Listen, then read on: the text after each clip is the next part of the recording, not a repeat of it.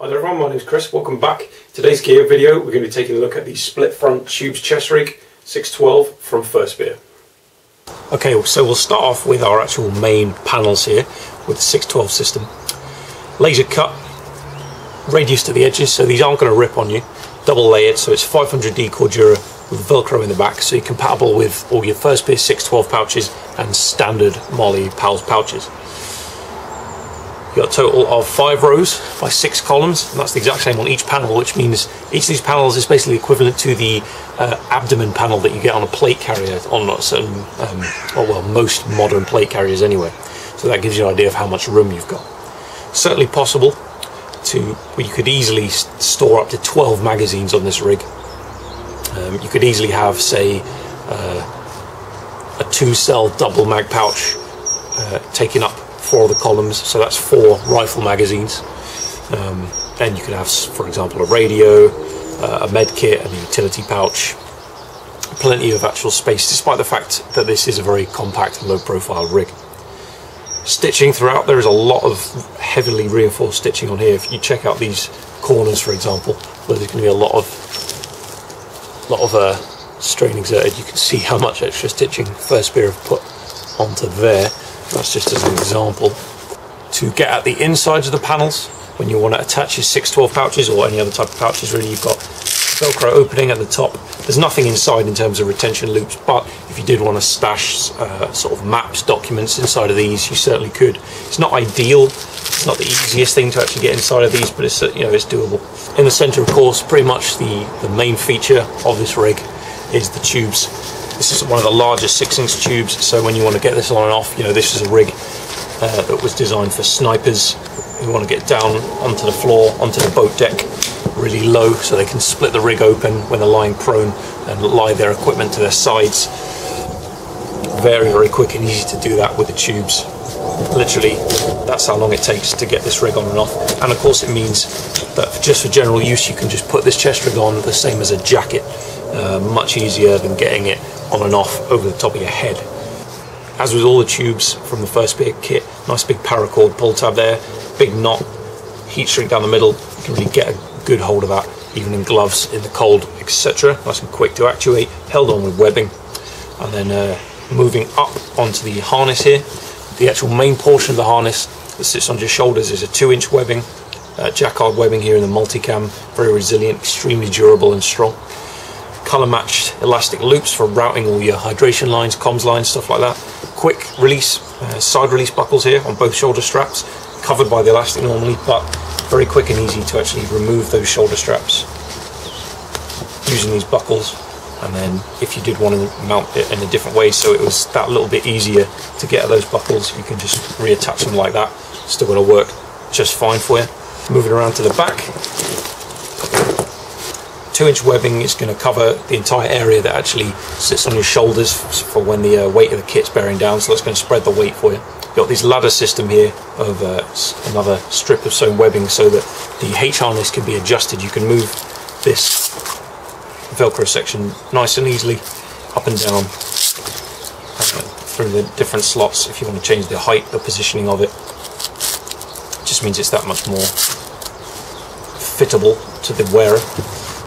Obviously that can be extended outwards or tightened in inwards, again all depending on your body size and shape. You could actually, if you wanted to, change it to an X harness by unclipping these side release buckles here and switching it over, taking up the crossbar there. And personally I'm planning on seeing if this piece can actually take the weight of maybe a 2-litre hydration carrier hanging off of that, and that'll give you a hydration mounting on the back, which would be quite handy. Obviously you've got, with these ladder sections of webbing here, you've got good points for putting paracord, bungee cord, ITW web dominated stuff like that for holding down comms lines, hydro lines, bits of medical kit, all that sort of shit. The 2-inch webbing, getting loads of stitching on there, on those stress points, bar tacked. Steps down to a 3/4 inch just here on each side, where there's not going to really be much contact with your body, so it just saves a bit of weight there. All the free ends of the webbing cut to an angle, heat sealed, tri-glides here for your adjustment, so there's a huge range of adjustment on this rig, on all the shoulder straps and the actual lower back strap there, as I mentioned, removable via quick release buckles that are on, well, pretty much every end of every strap. Nothing really much to say about the back of the panels themselves, pretty plain there. Got FirstSpear logo, made in USA, which they are, little description tag there. The lower back strap, again, 3/4 inch webbing on here. This is just to keep the whole rig in place, really. Quick release side buckles on both ends. Tri-glides, I kind of think it's unnecessary to have 2 tri-glides and 2 points of adjustment, and probably to even have 2 of these buckles, because you're going to be getting in and out of the rig using this tube. So you don't actually need both. They could have maybe cut down a bit on materials and saved a few grams there, but you know, you can easily just chop this whole strap down to the length you want it and save yourself a bit of excess strap. Obviously, as you can see, there's a huge range of adjustment in the sizing on this.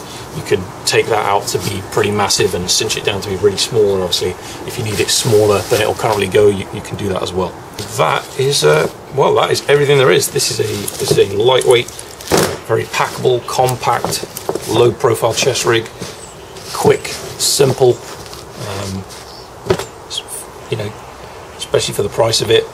Definitely recommend it, guys. Top quality of construction throughout, of course, but that's not a surprise with FirstSpear. This is not a rig that's going to fall apart on you anytime soon. Alright, so that was an in-depth look at the features and the construction on the split front chest rig, FirstSpear 612.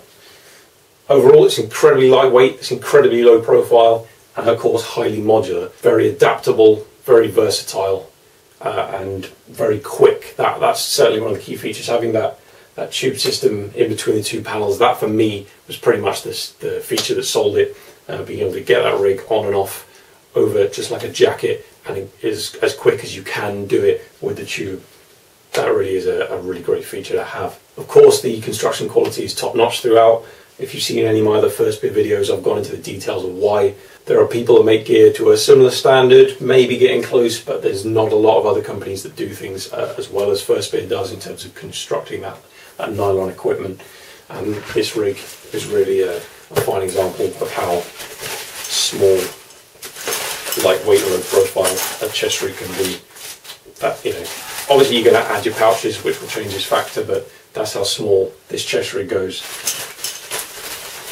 I mean, that's quite an impressive feat, I have to say.